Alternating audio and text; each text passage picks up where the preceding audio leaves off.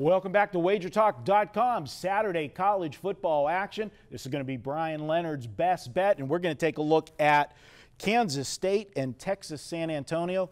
And Brian, the first thing I got to say about this game before I kick it to you, they need to take whoever did the scheduling for Texas San Antonio, they got to go out and give him a beating. I don't know what he did with the schedule the first 3 weeks at Arizona, then at home to Kansas State, and then back out on the road to Oklahoma State. I know they're getting some nice paydays for these games, but boy, they're going to take some beatings. We see this a lot when you get the smaller conference schools, the Sun Belts and the like. They do take some beatings, and the MAC does that too a lot of times. But it's interesting that you have a Kansas State team wins 34-0. But if you take a look at the stats, I think they only outgained the opposition by 69 yards. Snyder's one of these coaches who's going to get on his team. He doesn't care if they won 34-0. He's going to come down on them because they didn't play well at all. Ertz got hurt in that game. They had Brian on the backup quarterback. But I'll throw a name out here. It's real popular on the internet. Kelly in Vegas. She was at the seminar this last week down at the Westgate. And Kelly knows Kansas State better than anybody that I've ever met. And I asked her, I said, what do you think about these quarterbacks? And she said they didn't even know coming into the season who their starters were going to be. There wasn't an outstanding quarterback. So here we've got the quarterback being knocked out. People are giving extra points because they're to the backup quarterback. And really, from what I've read, there's really not much difference between the two.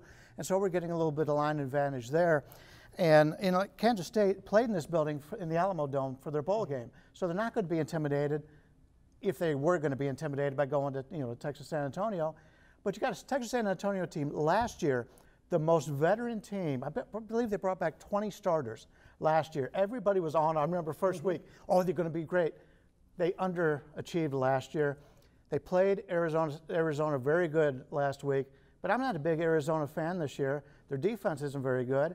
And when Scooby Wright went out, and I just love saying Scooby, when Scooby Wright went out, this Arizona defense just faltered. And obviously he's not going to be here this week for Arizona. But, I'm taking it with a grain of salt with this team. 5 returning starters.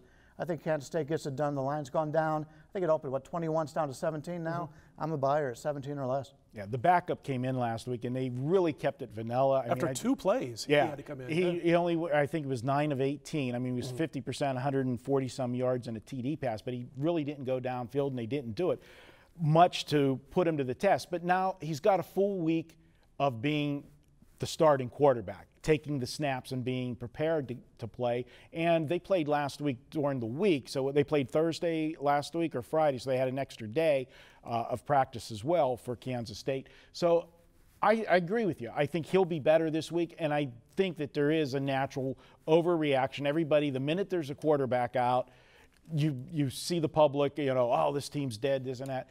But there's always somebody that's, maybe not as good, but is going to be capable. And we always say with the injured player theory, that first game, the rest of the Kansas State team's going to play at a different level because they know that they lost their starting quarterback. They need to make up for it. And as you said, add that to the poor performance and Snyder drilling them in practice this week. That's a good formula for this team to be focused and get the job done. I got to ask you one thing, because Huebner's never started at this level. He's never started at the high school level from what I read. And, Ertz was apparently not supposed to be that much better. As you said, it was kind of up in the air of who they were going to start.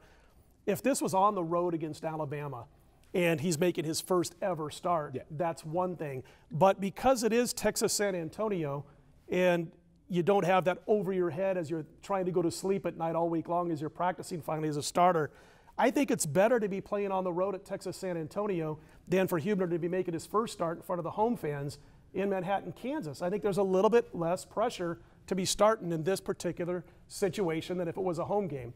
And again, we're throwing that out. If there's, Ohio State, if it's Alabama, it's one thing. But it is Texas San Antonio. I think that helps out a little bit. And again, Snyder is so unbelievable at rallying the troops and having guys, as you were kind of leaning to, of picking up the slack when a leader is out, that I think they can get away with it this year. And San Antonio took a few bumps last week. Yeah, they definitely did. And when you only bring back 5 starters, you don't have a lot of depth. And people are playing, looking at, that's a one advantage we have, being that we've done this for so long. We don't overreact. And you tend to overreact when you see a team, hey, they almost knocked off Arizona. Well, you have to look beyond the box score. All right, Brian, your best bet is to take Kansas State and lay the points.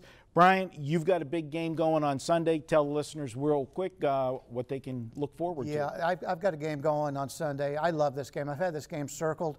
I did not release any preseason football.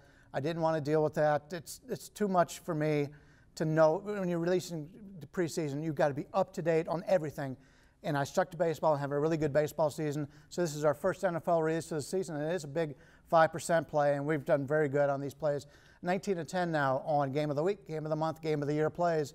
Game of the Month, our AFC Game of the Month goes Sunday, and you want to get on this soon because I expect this line to move.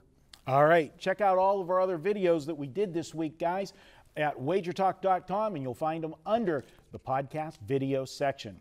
Thanks for tuning in. We'll be back with more.